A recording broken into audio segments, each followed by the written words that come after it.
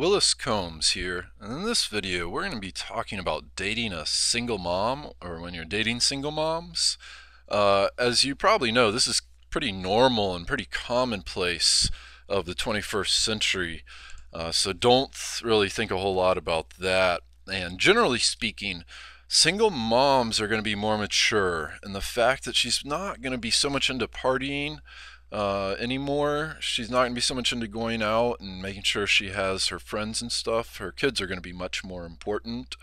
For the most part, she should have a better idea of what she actually wants in a guy.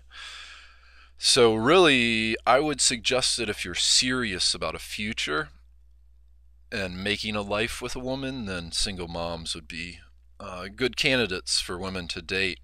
Another tip is to wait to meet her kids, especially if you're a good quality guy, because I guarantee you're going to grow attached to her kids. And I promise you, it's hard to stay in a bad relationship just because you really like her kids. Tip number 3 is give her enough space. The top complaint I've heard from single moms when they're dating is guys will smother them.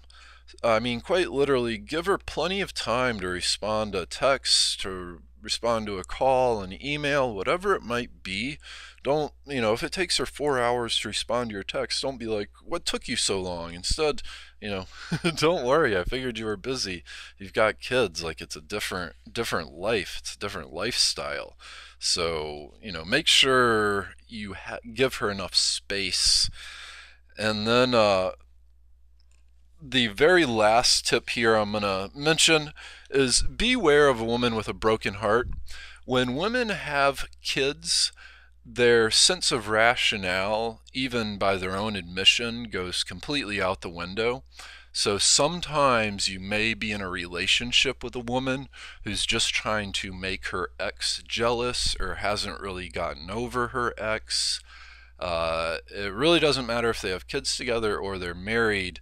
Just that song about beware of a woman with a broken heart, it's really true, especially when it comes to single moms.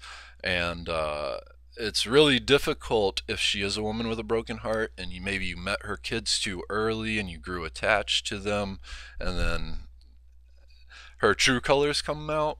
When you're dating a single mom, if she's immature and not a quality woman, just give her some time. Her true self will come out. We all put up a best version of ourselves, especially in the beginning of a relationship. But if you're really ready to have a future with the right person, and dating a single mom is normal, I would in fact encourage you, if you're really ready to kind of settle down here, just take your time with it and make sure you don't meet her kids too early. That's really a common mistake, a mistake I've made a number of times personally. You get attached to them, especially the younger they are. So this is Willis Combs. You can go grab a copy of our book over at Amazon and Barnes & Noble. We have a few books, and please comment below. Let us know if you have any questions or concerns. Please like this video and share it with your friends, family, and colleagues. Have a great day.